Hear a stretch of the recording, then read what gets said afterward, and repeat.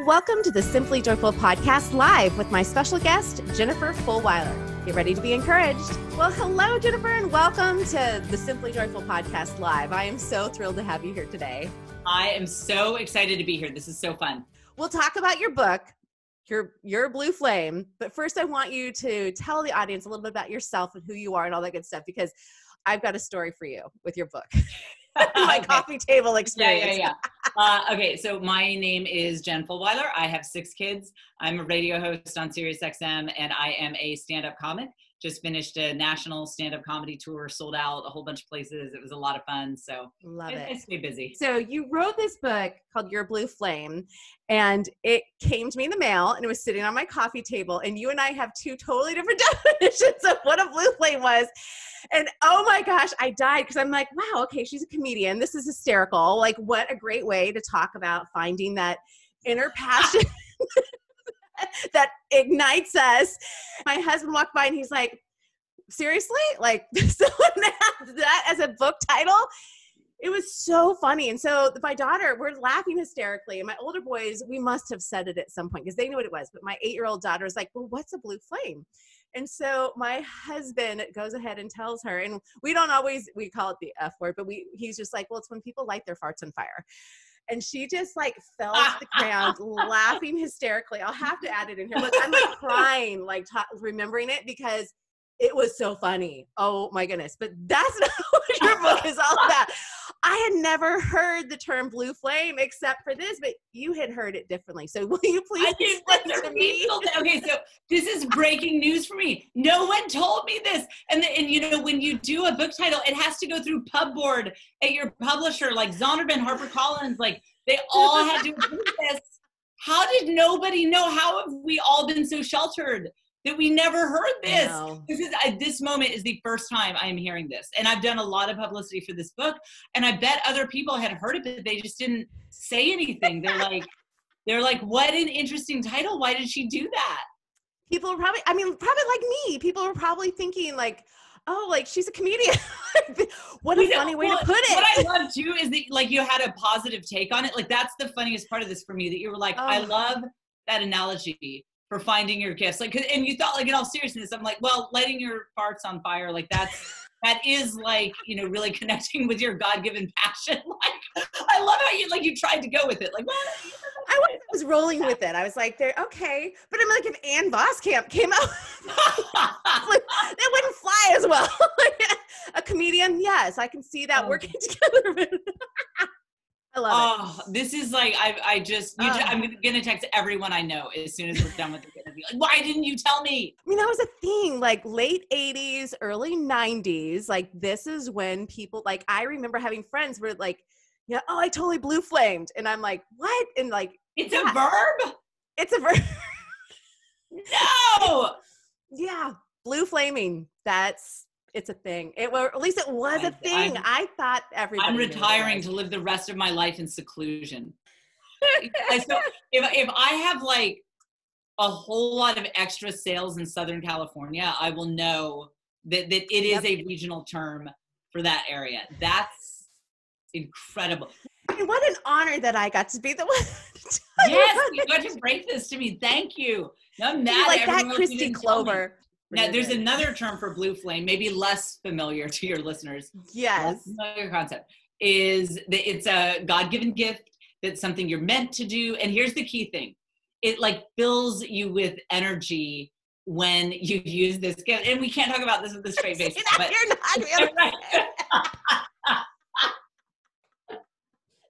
I'm trying not to laugh as you're explaining it. I know, we're done. Yeah. It's like God gives you, again, and now I'm like trying to make it like it could apply to either one. Like it fills you with explosive energy when you use your blue flame. This is the best interview I've ever done. This is my goodness. I know, one of my probably top 2. I don't know. I've definitely never laughed this hard. Oh my goodness. Well, I've never had this hard of a time describing my book because I'm like, oh, if I say that, like. You know, what is awesome is you start the book by explaining that you ran into a friend who hadn't seen you since you had this really big, crazy, like hot mess mom moment. And I love it because when I was reading it, I laughed so hard because I had a very similar moment, but it was with my mother-in-law. The kids had opened the door and I didn't know she was standing right behind me. And I literally was screaming at the dog because I had just stepped in dog poop and we were rushing out the door and she was coming. Like, it was like hot mess moment. And I was like, one of those things where I was screamed at her. I was like, all the rage inside. It was just one of those mom, horrible, horrible moments. And it was like, all of a sudden I suddenly realized, oh gosh, she's right behind me. So right, and she heard everything. Yeah, and what led to that is like I have no domestic skills. I mean, I'm an only child. My husband is an only child, so we didn't grow up with siblings. I didn't babysit. Wow. I didn't even think I'd have kids. I mean, when I was in my early 20s, I was like, I don't think I'll have kids. I don't think I'd be good at that. And I ended up having 6 babies in 8 years. And I'm a slob. I mean, like I'm not good at anything domestic. And so there were a lot of moments, a lot like the ones that I describe in the book. And so, yeah, that I struggled a lot in those years because I don't have any natural gifts for that kind of thing. Wow. Well, see, I'm an only child and my husband only has one sister and then we had 5 kids and his sister had 4. We have very similar backgrounds. Yeah. Yeah. No, and it is really interesting because there is that aspect of my parents divorced when I was 4. So when we got married, I had no idea of what it looked like to have a healthy marriage. I had no idea of what it looked like to have more than 1 child, and then I started with 3 boys and then we had 2 girls. But that was just such a bizarre, like I was living in another planet because I'm like, it was just like my mom and I, we were just like best friends and kind of doing this mom-daughter thing. And so it was really like this sweet time, but yeah, had no idea. But right. You ran into your friend and she was like, you look different because now suddenly you went, and back then that moment was when you had 3 kids and now you have 6 kids and you're like thriving and she was blown away. So what happened between that moment of, because I think a lot of people can relate to having those hot mess, hot, horrible, crazy moments. But what has changed dramatically in that time? I mean, the whole thing that changed, and which is what I'm writing about and talking about, was that I thought that, especially having so many little kids and that, obviously having so many close together too, like I needed to put a lot of focus into the full-time momming, kind of thing. And also just to, keep my house from falling apart. But so I thought that there was no room for anything else in my life because how could there be? Because I don't have any extra energy. But what I realized is when I tapped into my God-given gifts, like the first thing I discovered was writing, I realized it gave me energy. I was a better mom. I was more available to my family. And I just had more energy to share when I tapped into that gift. And I used to think of those kind of things as taking away from the relationships in my life. And what I realized is they enhance them. When I would get, I had 4 kids under age 5 at one point, and when I would get them all down for naps, I would make some time to like write on my blog. I had a blog at the time. And when I did that, I would feel more energized, more ready to deal with the chaos of cooking dinner with kids screaming in the background and fighting. And it just gave me what I needed to get through. And it also just felt like I'm meant to do this. And it kind of sounds silly because what I was talking about at the time was blogging. I mean, this is not, some grand, amazing thing, but I would occasionally get emails from someone had, I'll never forget an email I got that a woman had experienced a horrible tragedy in her family. There'd been a sudden death and it was an awful thing. And she said, you wrote a blog post that just made me laugh. And she said, I don't remember the last time I laughed. And I just want to thank you for that because I haven't had laughter in my life for a long time. And it was a stupid blog post. I must have spent like 30 minutes on it max, but it just made me realize like, okay, you know what? Maybe I can embrace the fact that I was meant to do this. And am I changing the world? No. Am I making money? No, I'm losing money on this blog. There's nothing that would impress anyone else about what I'm doing, but I think I'm meant to do this. I love it. That is so, it's important for us to do that too, to find those things. Cause I always laugh because I didn't start blogging or doing anything until we had our 5th child. And everyone's like, seriously, that's when you chose to do it? And I'm like, Yeah, well, I mean, when we had 2, I had started speaking a little bit and I was like, I love this. I want to do this. And then it wasn't good timing. And the Lord just closed a bunch of doors. I lost my interest in it. And we had 3 more kids. And then for some reason, it's like, all right, now I have a baby, a 5th yeah, baby. right. Let's do this thing. Isn't that funny how that works? Yeah. Yeah. And, and we were talking a little before that, it was really interesting for me because I started blogging. I was like, this is fun. And I ended up like blogging about things I didn't even think I was going to blog about. I kind of went into it thinking, because I wanted to write this book over my shoulder. It's called M.O.M, Master Organizer of Mayhem. And so I really wanted to write the book. So I started doing little chapters, but then I started adding all these recipes. And then my girlfriend was into YouTube. And so I was like, that'd be fun. And then live streaming started happening with Periscope. And I was like, this is it. Like, this is fun. Yeah. And so it's just really fascinating to see how God can bring different things together. And you're right. Like you have to, I think it's important for women and men to find those things, even in the midst of life, that will bring life and energy into whatever it is. And that's one of the things that I know isn't, you talk about in your book, that you don't have to like do this big life change. So can you share a little bit about what that looks like practically for families? Well, I think that the example you gave is a great example, that you started playing around with YouTube, with Periscope, with some of the live streaming stuff. And what I want to emphasize about your story is you didn't launch some massive project. It sounds like, I mean, you were just playing around, like just seeing what would come of it. And even though if you didn't have 1 million people on your Periscope or whatever, or on, your first ever YouTube video, yet you still had this feeling of, yeah, this is where I'm supposed to be right now. This is really making me feel like the truest version of myself. And that's what we're looking for with this concept, is that you just have this moment where things kind of click. And even if it's not yet successful from an outside perspective, and maybe it will never be super glamorous or impressive to other people, but you feel like the truest version of yourself when you do it. That's what you're looking for. And yeah, you don't, like you said, you don't have to go quit your day job. If there's someone who's listening, maybe they don't even have kids, but they have a full-time job and that's what they're doing right now. No, you don't have to run off and do this. If all you can make time for is 10, 20 minutes a week, that's great. Start there. And you will find that you can look forward to that throughout the week. Like with all my little kids, there were times when working on this kind of work that really made me come alive, I was maybe getting an hour a week. And that is just all I could do because I was so maxed out.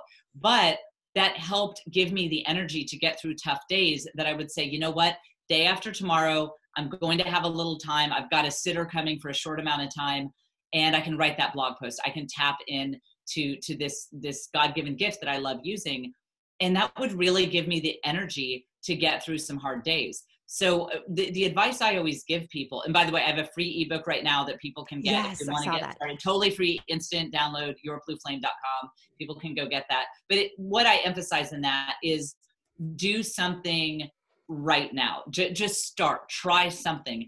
And if you find that it's frustrating and you don't enjoy it, try something else, try a different angle on it, but just do something. And don't be afraid to do something small. Don't get caught up like you, if someone thinks maybe video could be this, God-given passion for them. Don't get caught up like, well, I've got to get my artwork for my YouTube channel. I've got to get the marketing team in place. No, just put your phone on selfie mode and try doing a 1-minute video. Just start there. Yeah. And because it takes a while to find your voice and just to kind of get comfortable with it and all that. And what is interesting is part of my little story is that I had a girlfriend at one point tell me, she was like, you're really good at this, like this blogging thing and, these videos, but you need the consistency. Like, I think she was like, Michael Hyatt said, you need to be consistent when you're blogging. And I remember just being like, you know what? I do what I do when I can do it. And God's going to have to just grow what I'm doing. I felt like it's my loaves and fish, fish story where it's just, this is all I can hand. Like I am putting my heart into this. And okay, so it's been like, hey, 1 week I'm like 2 videos, woohoo. And there's like 3 months, another video. And it's not the best business practice, but that's what I enjoy. Well, I think it depends on where you are in your life. And that's another thing. I actually did a whole chapter about this in the book. And I think it might be one of the more impactful ones, because I talk about the idea of finding the tempo of life Ooh, that works for yeah. you. And this is not talked about enough because everyone says, hey, find your passion and then hustle, hustle, hustle, make it a side hustle, monetize it, bring in that Yes. money, get that money. And that is not where everyone is. And some people are like, I want to make a couple of bracelets and give it to friends. And like, I'm not trying to start a jewelry empire. Like that's, and then they feel sometimes their messages like, you're letting fear hold you back. And they're like, I really think I'm not. I think I just want to make a couple of bracelets and call it a day. Yes. And so I think it's important to always gauge what tempo of life works for you right now. So I was just saying for me, like when my kids were 4 kids under age 5, 5 kids under age 7, that sort of thing, writing a couple of blog posts a week was about it for me. And I didn't have deadlines and I didn't, that just wasn't where I was. But now I just finished planning. So I self-produced my stand-up comedy tour. I did it myself. I I love it. cold called theaters. I would Google like a rent theater in Columbus, Ohio, and I would cold call them. And I would be like, can I rent your theater? And they'd be like, what? Nobody does this. Like, who are you? I self-produced the entire thing. And I did that while having a 2-hour daily, every weekday, 2 hours live solo talk show where it's just me. It's talk radio.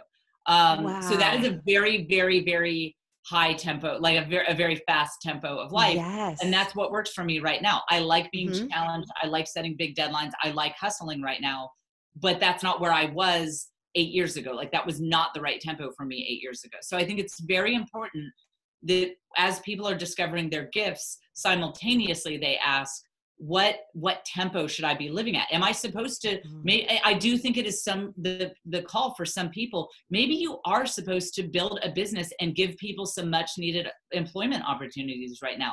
Maybe that is your call, but maybe your call is to just have this be a little something that you do a couple hours a week and that's it. So you have to discern that too.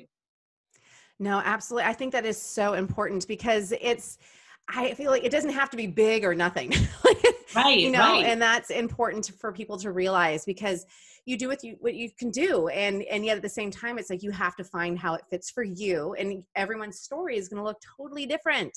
So your story is not going to match mine. Mine's not going to match yours. And that's okay, because God works in everybody's life differently. So one thing that I love is that you've done a great job of incorporating your family. So can you talk a little bit about how you pull your family into what you do?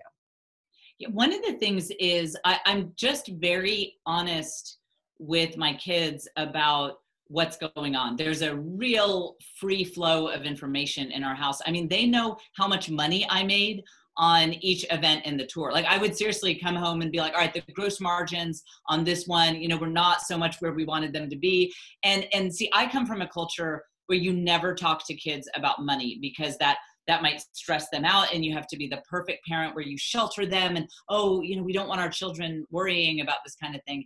And I try not to stress them out. My husband and I both will say, hey, mom and dad got this, we've always got a plan and we trust in God and all that. So within that context, yeah, I'll just tell my kids what's going on. And then the other thing is there's that great TED Talk by Simon Sinek. I always think it's called Start With Why, but I forget what it's actually called. But if you Google Simon Sinek Start With Why, you'll find it.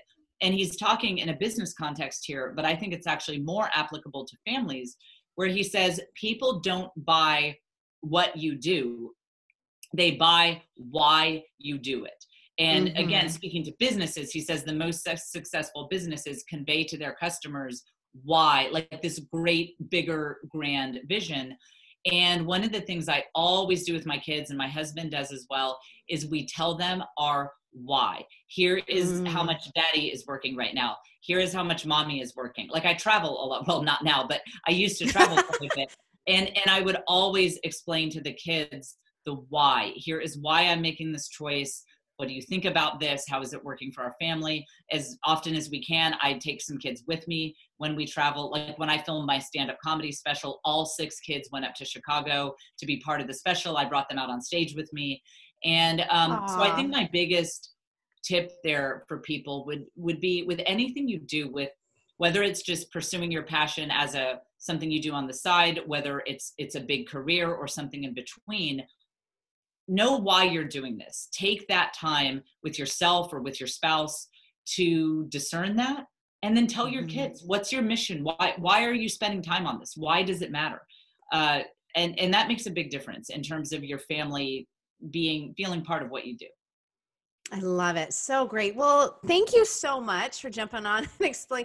See, we made it. We did it. We got behind my crazy story. Oh, I'll never forget this interview. Oh, I love it. I am going to be forever seared in your heart. It's amazing. This was a life-changing interview for me. That's right. Oh my goodness. Well, Jennifer, how can people connect with you? Where can they find your book? All that good stuff. Well, my favorite place to hang out, I'm on Instagram all the time. I love the Instagram stories. I'm just constantly on Instagram. So for sure, connect with me there. Jennifer Fulwiler is my handle. Don't worry about spelling Fulwiler. If you can get Jennifer F-U-L, Instagram will be like, oh yeah, okay. I know who that you're girl. talking about. Yeah. The one who's like on here all the time. Like, yeah, that's probably her. And then yourblueflame.com is where you can find the book. I will put a content warning. This is not a how-to of how to light your farts on fire. So that will be at the top of the page, yourblueflame.com. I love it. Per Christy Clover. Yeah. Thank you, Chris. I should get an endorsement from you. That's right. I'll write your next forward. Yes, please. Yes. So funny. Oh my goodness. Well, thank you. This was awesome. I think I got a nice little ab workout in this one. So. Yes. Oh man, me too. Well, I can't wait to see it. This will be a lot of fun to watch. Awesome. Well, thanks for coming on the show, Jennifer. I appreciate it. Thanks for joining us for this episode of the Simply Joyful podcast. Be sure to check out all the episodes available from the podcast by going to simplyjoyfulpodcast.com. Also, be sure to subscribe here on YouTube so you don't miss all of the other videos that we have coming your way. Have a great rest of your week, and don't forget to live simply and be joyful.